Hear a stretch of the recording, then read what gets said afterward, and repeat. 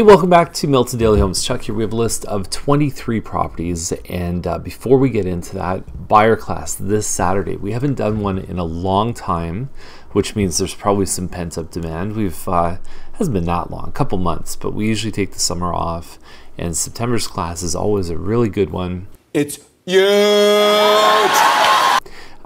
We're going to talk about all the steps involved with buying a home, all the costs, how to get up to $10,000 or more of free government money, the 3 grants that first-time buyers can use, how to get access to homes before they hit MLS, how to buy a home with 0 down, lots of things, real-life slides from home inspections.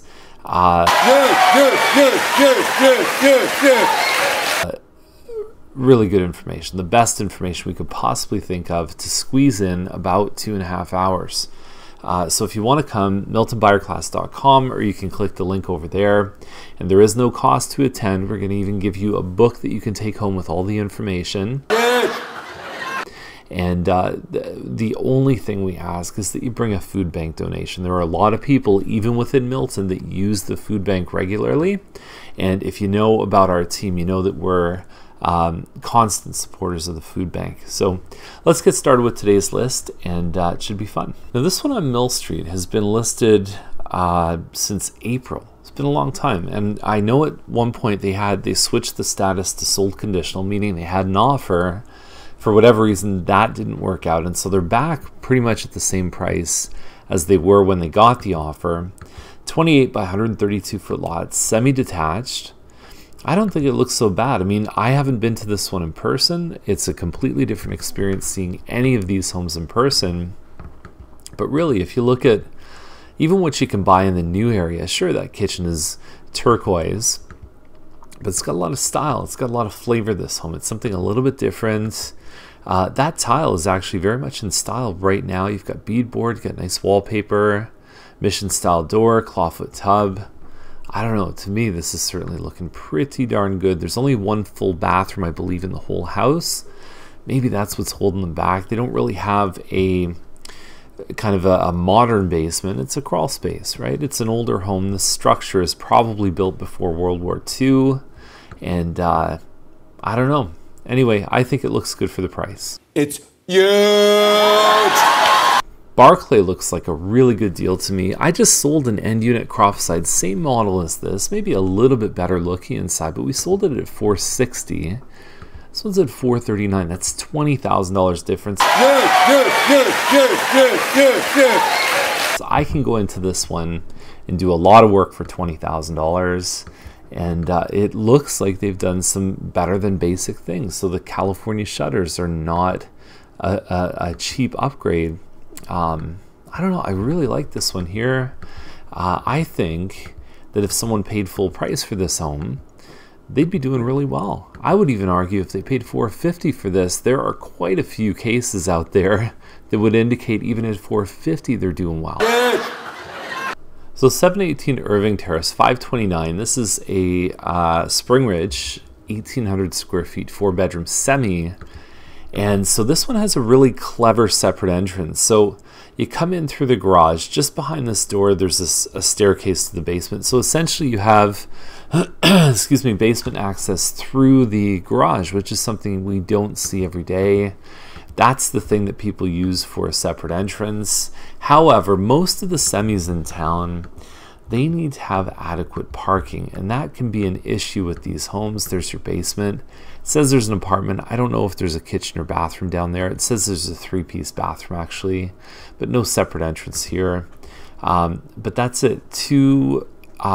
This way, you'd almost want to have the second one side by side if you're going to have a tenant in the house. So even though it's called an apartment, I would consider it to be more of an in-law suite where maybe you have family or friends that stay down there. Now here's our listing on McDougall, and you know how serious we take pictures on our team. I mean, we really believe in the importance of pictures, and so you can see how much this one stands out from the rest. It's called a Winter Grove model built by Mattamy, just over 2,300 square feet. They ripped the whole Mattamy kitchen out, did a custom kitchen. It's huge! Awesome dimmers up here on the pot lights. You've also got them under cabinet. Even inside the cabinets are some really nice rolling drawers. quartz countertops, and hardwood floors in the, this is considered a living dining room. And then you have this big great room above the garage with a fireplace. You've got the bedrooms all around here. There's 4 bedrooms, and you can sit out here and watch the park. And then directly over here, that's where the sun sets. The sun kind of comes down like this, and the sky lights up, and it is just awesome. Even on the weekends, if your kids go play at the park here, you can just sit on your balcony and just watch the kids. Really, really nice home, and it's an honor to be selling it. We've had good activity so far. Little patio off to the side, and fun fact, the owners actually got married outside on that patio, and so there's a little bit of significance there. Maybe it's time for you to have a wedding at this house as well. Now, Schreier was listed in July for $669. This is a plan for 2051 square feet.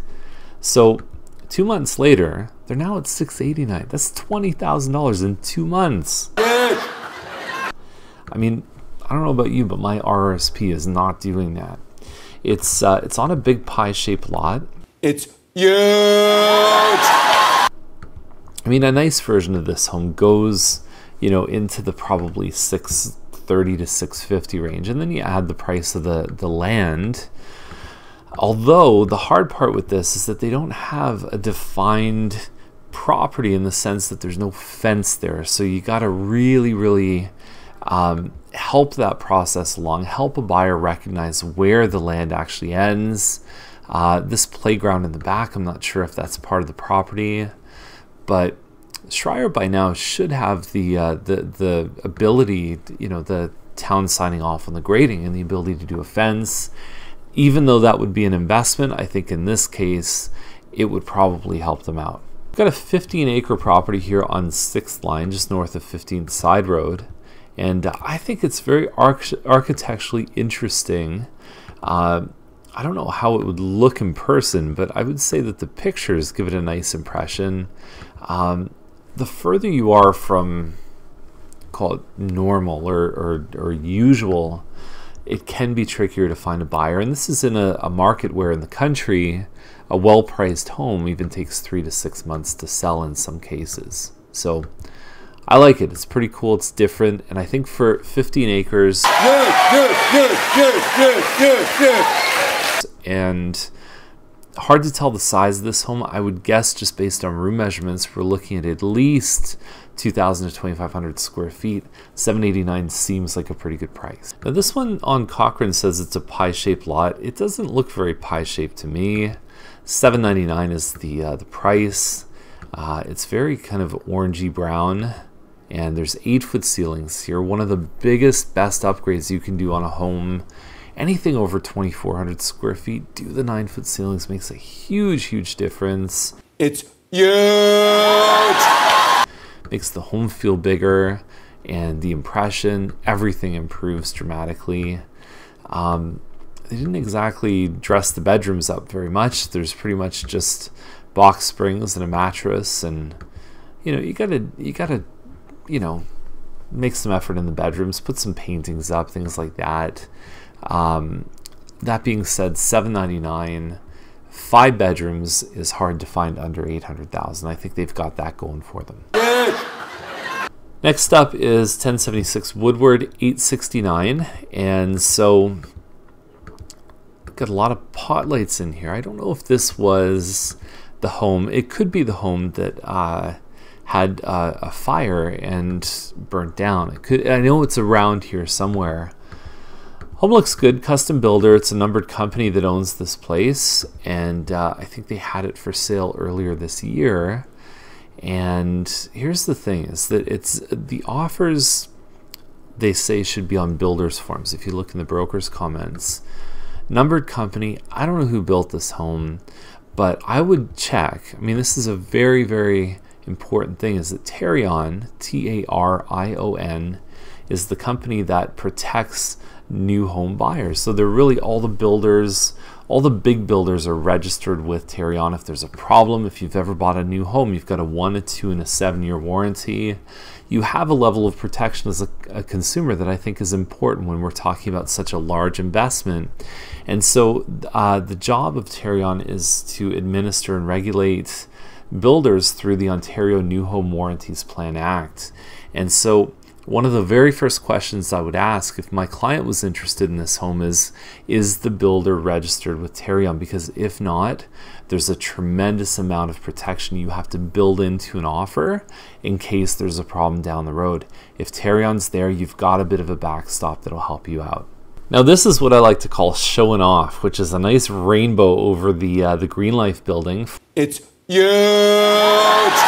$419 is the price on this one. It is I'm trying to remember the model, Papaya, which is just under 1,000 square feet. At $419, there was a first floor one that just sold over at 33 Whitmer, the newer GreenLife building, and it was around the same size as this one, and right around 400 is what it sold for. So at $419, I think these guys are doing well. This probably looks okay in person, but I find some of the pictures look a little bit clutterish, and that's the nature of photography, is that you've got to get rid of the fans. You've got to get rid of some of those details that look fine when you see them, but in a listing can make a space feel really small and cluttered. Either way, I like this home. You're either facing the train tracks in this building or you're facing Main Street. And this one faces Main Street. You've got the south views here. Obviously, you've got the rainbow that comes across. And if I had to choose, this is probably the best location in the building or very close to it.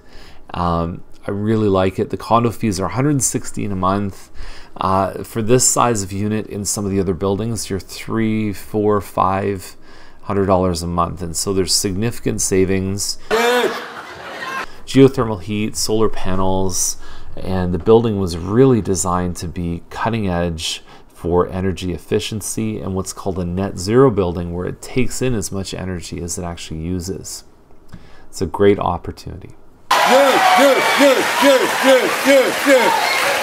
Okay, so we're finishing strong on Cedarbrae. As soon as I hear Cedarbrae, there are parts of Cedarbrae that back onto either Steeles or Thompson. This one is $890, which is right here, really in a relatively safe spot on that street. And so you've got a raised bungalow with a double car garage. What the double garage does is it cuts down on your basement. You're going to have a smaller basement. The other thing is there's a direct access to the basement from the garage. And if you've got an older relative who's staying in the home with you, the nice thing is that they can get to their home, their basement, apartment, or whatever you want to call it, without ever using stairs. And I think that's a huge benefit. Anyway, just for the double car garage and a home that's in decent shape in this area, without any kind of busy road or anything that it's backing onto, I think $519 is a really good price. And same thing here, they probably could have taken some things out above here, and just to simplify, in the living dining room there were some things that you could take out as well. But yeah, we've seen single garages sell for a lot more than this. The double garage is a huge benefit. And that bathroom, having some work done to it, it's a bit of a bonus. So I like this one.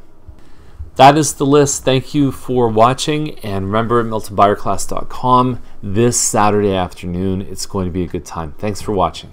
It's huge!